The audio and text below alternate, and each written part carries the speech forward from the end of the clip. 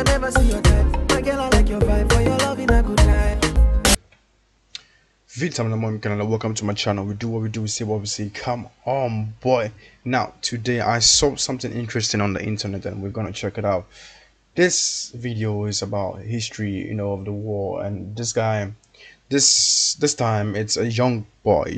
This was the youngest boy in the army at the time, and this boy lost his parents and a whole lot of things, but I'm not gonna say it all. Let's check the video.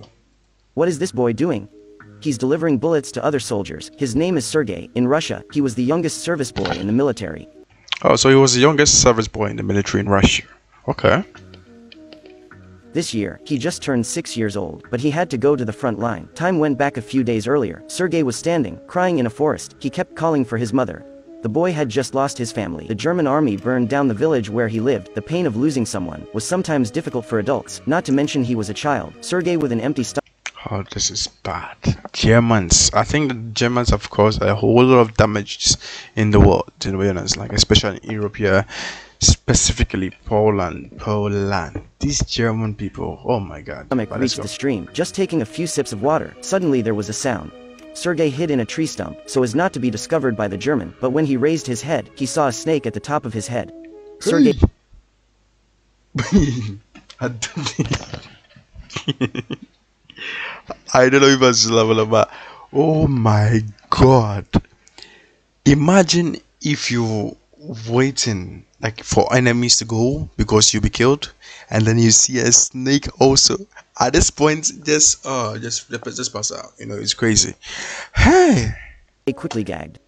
The boy did not dare to breathe hard. After the German army left, he ran out to find some leftover food. He continued walking towards the jungle. This journey alone taught Sergey what resilience was. He wasn't a baby that would call for mom when in danger, but he had learned to deal with it because of fatigue. Sergey lay on the ground and fell asleep. Not long after, several Russian spy soldiers spotted him. The soldier named Andrei brought the boy back to the army.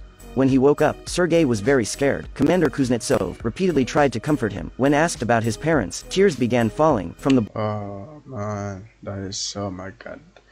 I don't know how to say this, bro. Like, yo, this young boy on an army field in a war. Boy's eyes again. Army troops would be attacked by German at any time. For safety's sake, they took Sergey to a rescue station not far away. The nurse Katya took care of him carefully. His adorable innocence brought laughter to everyone. The commander also regularly visited him. While talking, Sergey was very interested in the commander's gun. The boy said, "Well, with such weapons, no enemy is afraid of us. Soon, we will defeat the enemy." After that, Katya looked for the very brave boy, to be nice. Very brave boy. Commander and said, "It's a good boy. Can we keep him?"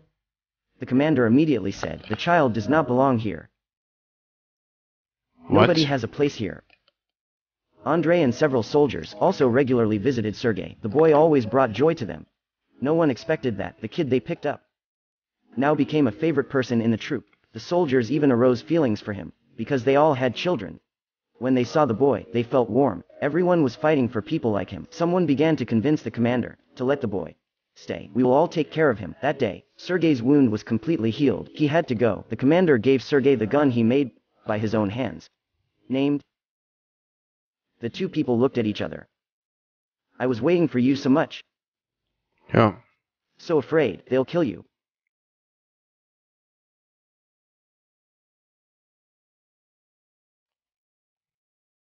This statement is stuck in the commander's heart.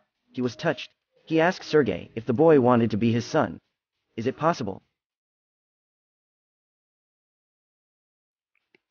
Let's try it.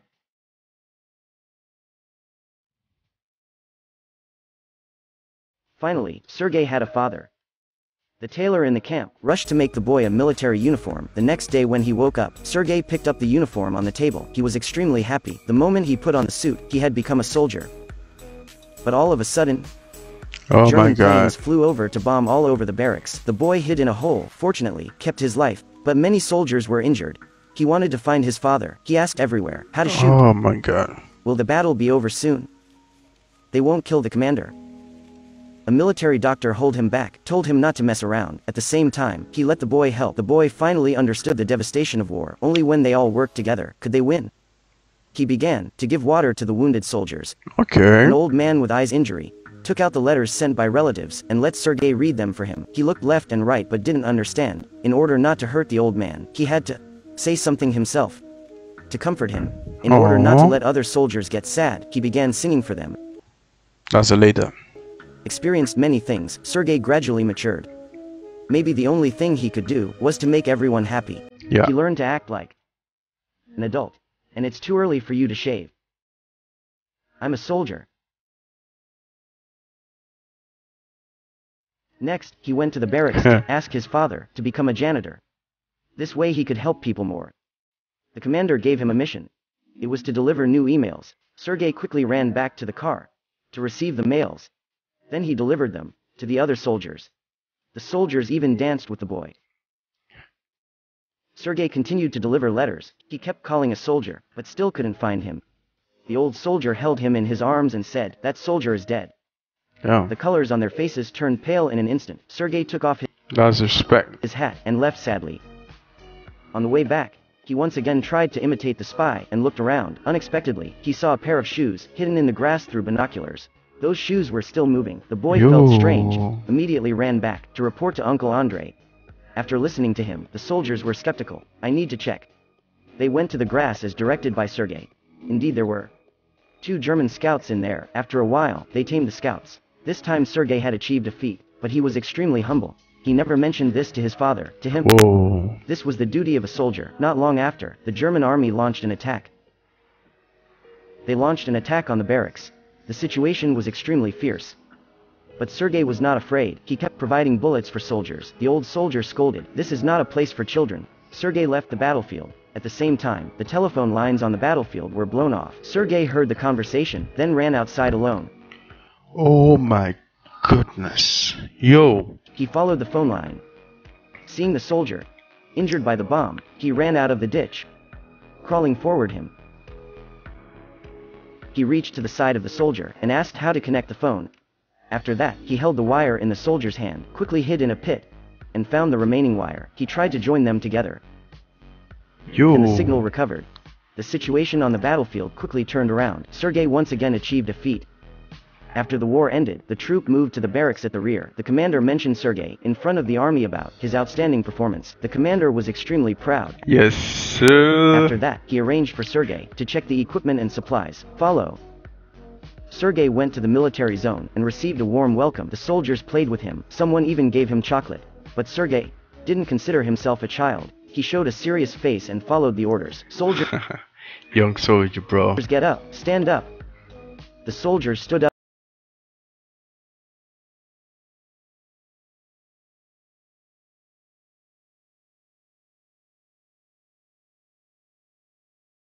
Them one by one. He asked a soldier for help to make a list to give to the general. The commander silently rejoiced. "This kid.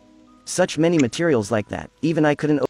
Yo, this is mind blowing. To be honest, this kid is mind blowing. I swear. Like so far, I'm just, oh my god, how do I even process this? This kid is amazing. To be honest. Opened my mouth to ask. At night, the enemy suddenly attacked. The commander was crushed by the log. Oh my god. Sergey used all his strength, but couldn't move it. He rushed to call for help. Then he could save his father. Seeing his father lying on the hospital bed, in his eye cavity, tears were welling up. The commander told him, "Men do not cry." Yeah. After that, Sergey received the medal. Finally, he became a real soldier. Promised to serve the people. Oh yeah, that's how Russian soldiers march. At the end of the movie, Sergey followed the army, marching to a distant place. This is a movie, adapted from a real character. Its original is Russia's youngest hero, Sergey Aleshkov.